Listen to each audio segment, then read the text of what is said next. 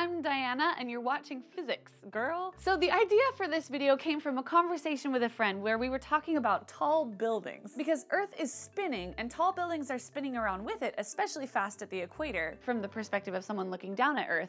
So you could imagine a building so tall where the end of it is going around at like the speed of light. Obviously not. You can't go the speed of light. But it's interesting to think about how tall that building might be if only Newtonian physics applied. And at some point, a different question popped up, which is that if you dropped a penny from the top of the building, how tall would the building need to be in order for the penny to go into orbit? So this could actually work, hypothetically. Like I said, the Earth is rotating and everything's sticking out of it. Like me and the buildings are all rotating at the same angular speed. That is, they do a full rotation of 360 degrees every 24 hours, because that's what a day is. Well, 23 hours, 56 minutes, and 4 seconds. But even though everything is spinning at the same angular rate, different parts of the building and different parts of the inside of the Earth are moving at different linear speeds, depending on how far away they are from Earth's axis of rotation. That's this. This is just like when you go on a merry-go-round and you move faster on the edges than sitting in the middle. So people are spinning around the equator at a pretty fast 1,040 miles per hour. But if you dug down deep into the Earth and settled down in the nice molten core, you could find a place where you're going a comfortable 100 miles an hour. So all this means that if you were standing on the equator, your head would be further away from Earth's axis of rotation than your feet, so it would be moving faster linearly at a rate of 1/10 of a millimeter per second, so it's not noticeable. But also if you were standing on one of Earth's poles, it wouldn't be noticeable either because you would only be spinning in this direction. So now instead of digging down into the Earth, imagine you go the other way and you build up in a super tall building, the one we talked about at the beginning of the video, where the top of your building is going the speed of light. You can't do that.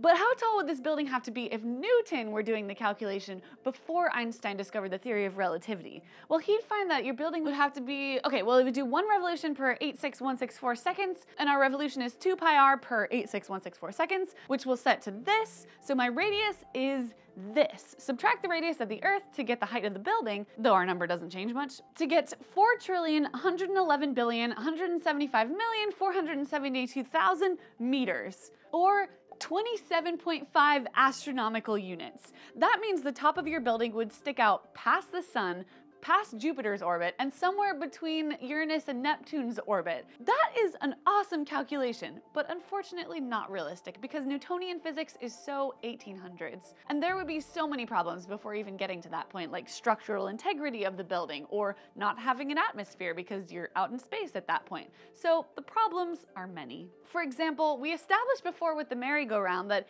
as you build a building up higher, the top of your building is going faster than the bottom of your building.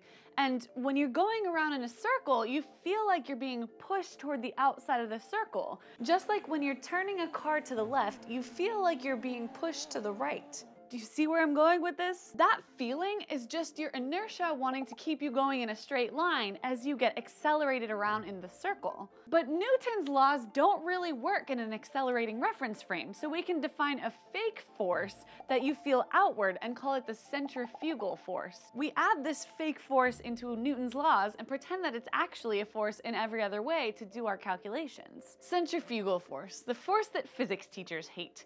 Such is the weirdness of rotating frames that you need to make up forces in order to use Newton's laws. But think about it, the idea of creating artificial gravity is often a circular craft that's spinning. And that's kind of what we're doing here. The top of the building is spinning around and that fake centrifugal force feels like it's pulling you away from Earth like a fake or artificial force of gravity. And it's pulling in the opposite direction of the real force of gravity. We don't notice this counteraction even standing at the equator of the Earth where Earth is spinning because the effect is only about 0.03 meters per second squared, which would change the precious 9.81 meters per second squared to 9.78 meters per second squared. But like the bulges of mass around the Earth affect gravity on the same order, so it's not noticeable. Okay, so now as you climb up the building, from an outsider's perspective, your linear speed increases, so your acceleration increases. And from your perspective, your centrifugal acceleration counteracts the acceleration of gravity more and more. As you go up in your spinning building, it feels like gravity gets weaker and weaker